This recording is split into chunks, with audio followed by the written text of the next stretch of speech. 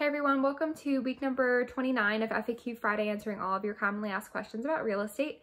This week I'm talking to home sellers and just some commonly asked questions that I receive as sellers prepare their home for sale and just kind of what to expect along the way. So that leads me right into my first question, which is what things should I do to prep my house for sale? So start with the basics and kind of just take a walk through your house and note any minor mechanical issues that would probably come up in a home inspection. So that would be stuff like loose door handles, loose handrails, missing light bulbs, stuff like that. Just kind of take inventory and address those items up front.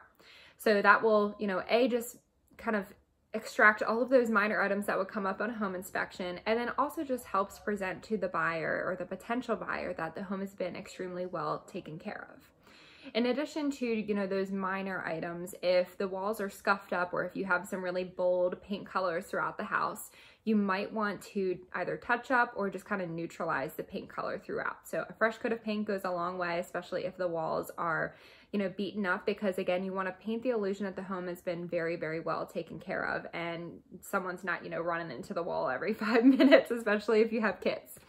Other things to prepare your home for sale would be to, if you're going to be living in the home, to maybe have a staging consultation, and then they can kind of make sure that your home is effectively staged and the furniture is, effectively showing off the space.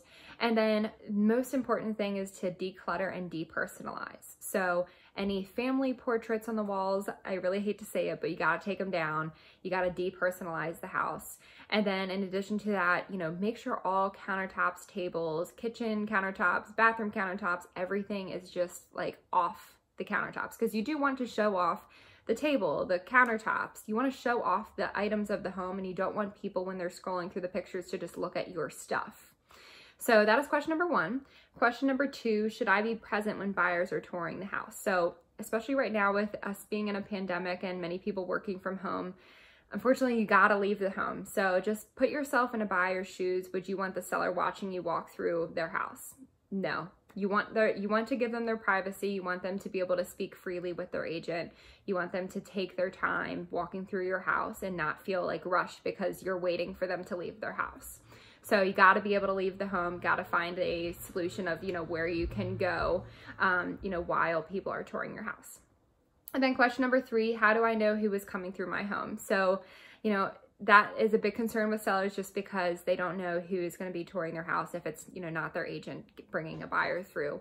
But the way that, I explain this to my sellers is that there is a showing time. It's called Showing Time, and it's a tool that realtors go online and they schedule a showing. So your agent will know what realtor is showing the house. You will know that too, and when. So if any, problems arise, your agent should be aware of, who was, walking through the house at, a specific day and time.